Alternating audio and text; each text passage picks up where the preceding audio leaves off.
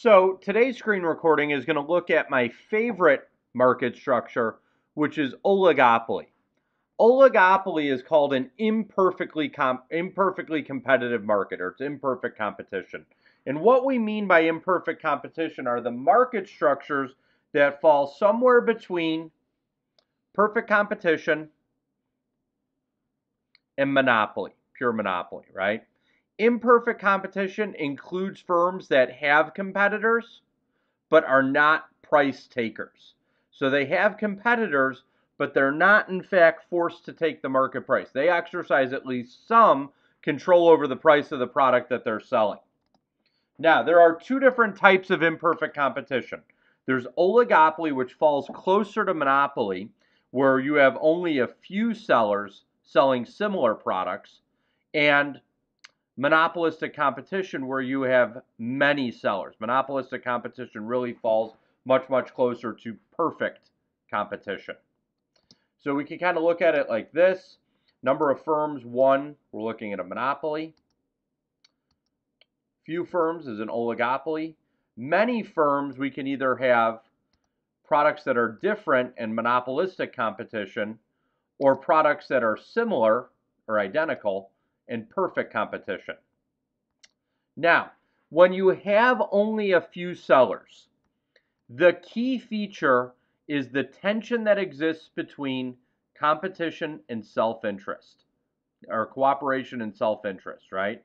So are the firms better off trying to act in concert with one another, act together, or are they better off trying to do what's best for themselves? So the characteristics of an oligopoly are you have a few firms selling similar products that are interdependent. What that means is the actions of one firm affects the profits of the other firm. Kind of my favorite example of this, Coke and Pepsi. Okay? So if Coke were to slash prices, that's going to affect Pepsi's bottom line. Okay? In an oligopoly, the firms are best off cooperating, trying to act like a monopolist. However, there's always going to be an incentive for them to not cooperate. Now, a duopoly is a special type of oligopoly where you only have 2 members. And we're going to use kind of a hypothetical example of a duopoly. The duopoly is going to be Jack and Jill. Okay? And Jack and Jill are the 2 suppliers of a town's water. Now, the marginal cost of production is going to be $0. Okay? Now, if one person controlled this market, if it was a monopoly, we would expect 60 gallons of water to be produced, sold for $60, giving a total revenue of $3,600. By contrast, if this were a competitive market and firms could freely enter and exit the market at will, firms would probably enter until profit was driven to 0. 120 gallons would be produced, economic profit would end up 0. The oligopoly is going to end up somewhere in between these 2 outcomes. The monopoly outcome, where 60 gallons are produced, or the competitive outcome, where 120 gallons are produced. Okay? So in a competitive market, firms will produce where price equals marginal cost, 120 gallons will be produced, profits will be 0. Okay? In a monopoly, because the firm is a price maker, they would produce 60 gallons, sell it for $60, and they would produce $3,600. They would get $3,600 in profit. Now, in a duopoly, the socially efficient quantity of water, the quantity of water that would maximize surplus, is 120 gallons. But a monopolists are going to produce only 60 gallons. So the outcome we would expect is going to be somewhere in between the 2. And that's going to look kind of like this. So here's my marginal cost. It's constant at $0.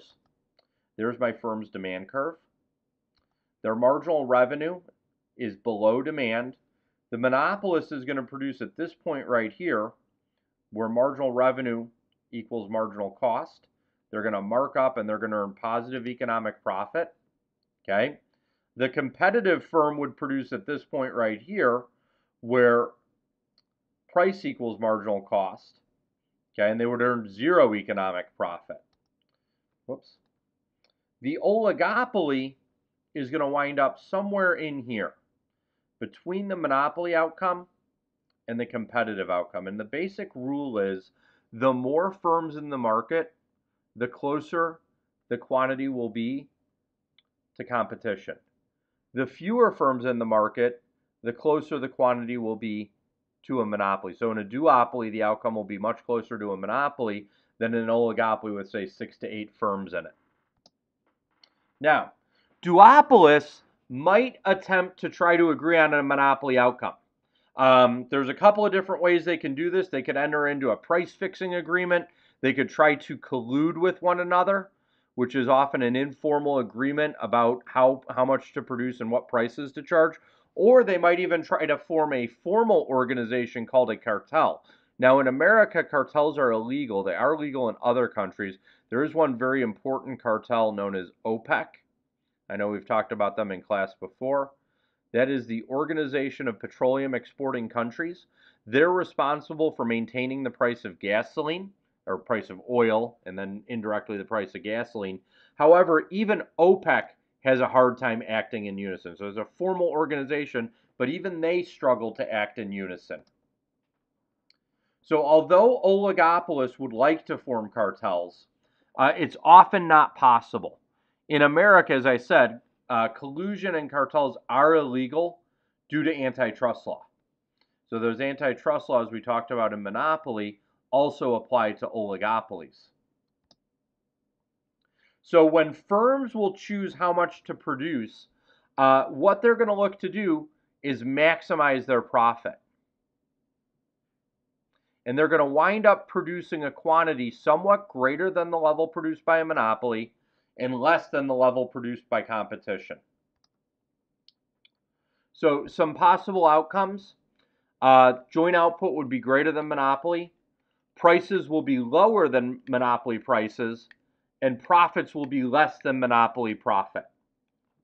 And the reason that this ends up happening, check that, and as the number of sellers in an oligopoly grows larger, the oligopoly starts to look more and more like competition, and the price starts to get lower and approach the marginal cost of production.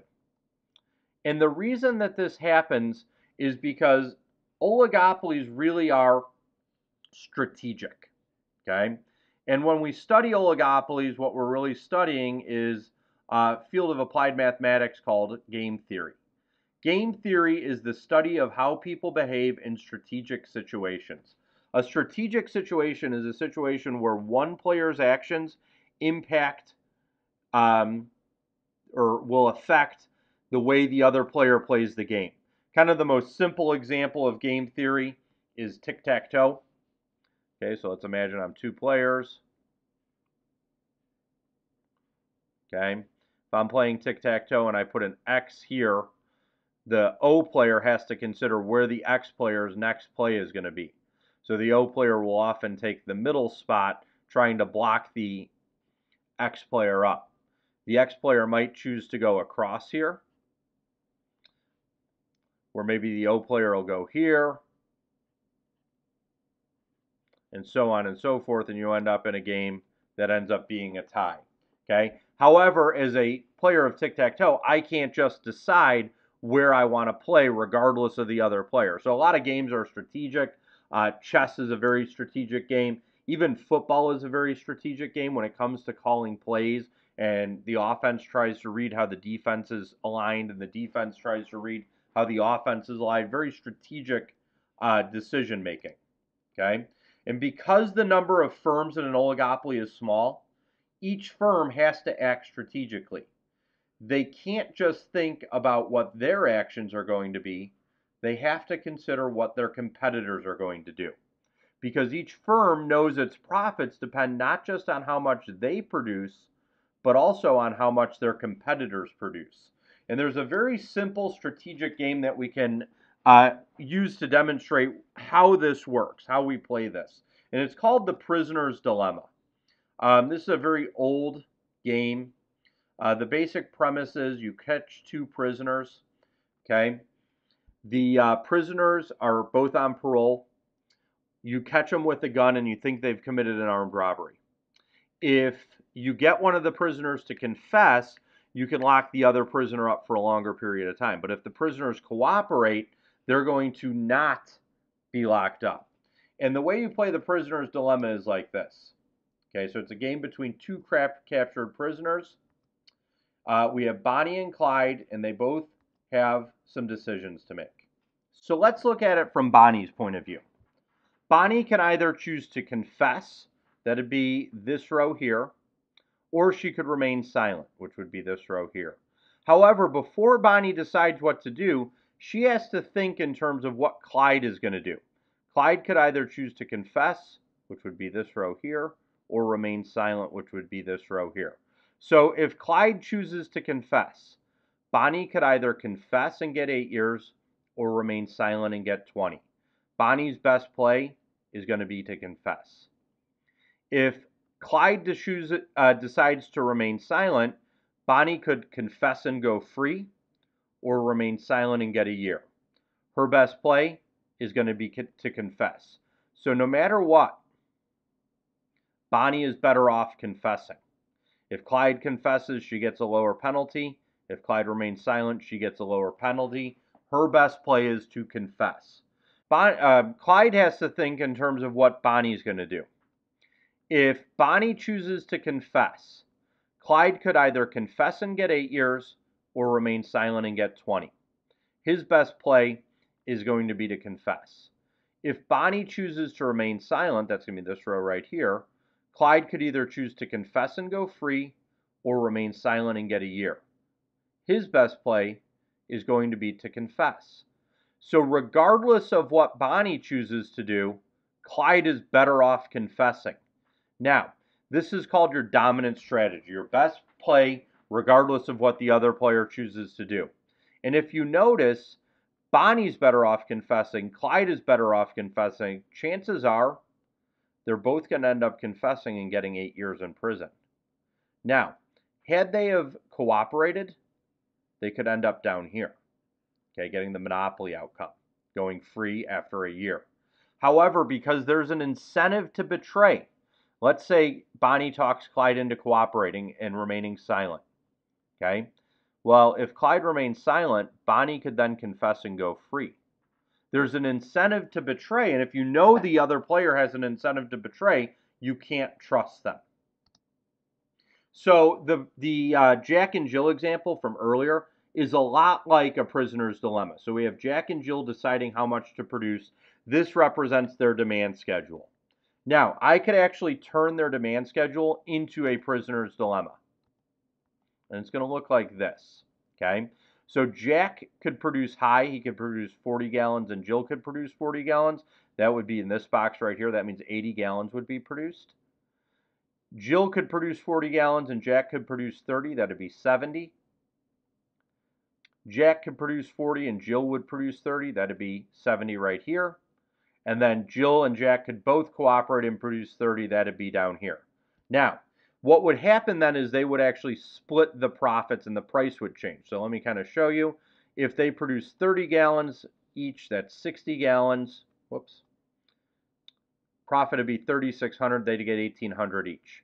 If they produce 70 gallons, the price goes down to 50 and the profit would be split. If they produce 40 gallons each, the price would drop to 40 and they would split $3,200 in profit. So what it would look like once you build your Punnett square is this. Okay? And once we've created our Punnett square, we could go out and play the prisoner's dilemma. So if I want to look at it from Jack's point of view, I have to think in terms of what Jill's going to do. Jill can produce 40 gallons. If she does, Jack could produce 40 and get $1,600 in profit, or he could produce 30 and get $1,500 in profit. His best play is to produce 40. If Jill produces 30 gallons, Jack could produce 40 and get 2,000, or he could produce 30 and get 1,800. His best play is to produce 40. So no matter what, Jack's dominant strategy is to produce 40 gallons. Now, let's look at it from Jill's perspective. If Jack produces 40 gallons, she could produce 40 gallons and get $1,600 in profit, or 30 gallons and get $1,500. her best play is to produce 40 gallons. If Jack produces 30 gallons, she could produce 40 gallons and get 2,000, or 30 gallons and get 1,800. Her best play is again to produce 40 gallons. And her dominant strategy is to produce 40 gallons. Okay? So regardless of what the other player does, they're both better off producing 40 gallons. Now, if they could cooperate with one another, they could actually end up splitting more money. However, the problem is there's not really an incentive, for them to cooperate. Now, a dominant strategy is a player's best play, regardless of the strategies other players have. Now, you won't always find a dominant strategy. Oftentimes there is, but it's not 100% guaranteed. However, cooperation is often difficult to maintain because it's really not in players' best interest, right? It's really not in the oligopolist's best interest to cooperate with one another. Now, there are a couple of other prisoner's dilemma in your note packet. I actually want you to play those on your own and see what strategies you come up with. A Nash equilibrium is the situation that happens when every player plays their dominant strategy. When every player plays the best strategy they can, regardless of what the other players play. So, for example, in my Jack and Jill example, the Nash equilibrium would be up here at 40 gallons. Now, you will not always necessarily find a Nash equilibrium. In order for there to be a Nash equilibrium, there has to be a dominant strategy. You'll usually find a Nash equilibrium, but it's not a guarantee. So oligopolies are a lot like prisoner's dilemma in that self-interest makes cooperation difficult to maintain. It's hard for firms to cooperate when you give them an incentive, you give them some extra profit to not cooperate. You can, however, sometimes ensure cooperation if firms care more about future profit than one-time profit. Okay, there are some good examples, and there's a few examples in the textbook of how you can ensure future cooperation. And really kind of the key is, in order to really ensure cooperation, the game has to be repeated. So like Coke and Pepsi is a great example of this. Coke and Pepsi are duopolists, really two firms dominate the marketplace. However, it's really against their interest to get into a price war with one another. They want to compete for market space, but they don't want to compete by lowering their prices. They don't want to slash their prices till the point where they drive one another out of business. As a consequence, what Coke and Pepsi do is they do some non-price competition instead. Now, cooperation from a public policy standpoint is about as undesirable as monopolies are, because production is too low and prices are too high. And as a consequence, antitrust laws, the Clayton Act and the Sherman Act, make it illegal for firms to actually formally cooperate with one another. Okay? So it's actually illegal, especially in America, for firms to cooperate with one another. There's an interesting little article in your textbook about a quote-unquote illegal phone call that I would recommend that you take a look at. Now, there are some oligopoly strategies that might not be in restraint of trade, that are sometimes accused of being in restraint of trade. Those are going to be resale price maintenance, predatory pricing, and tying.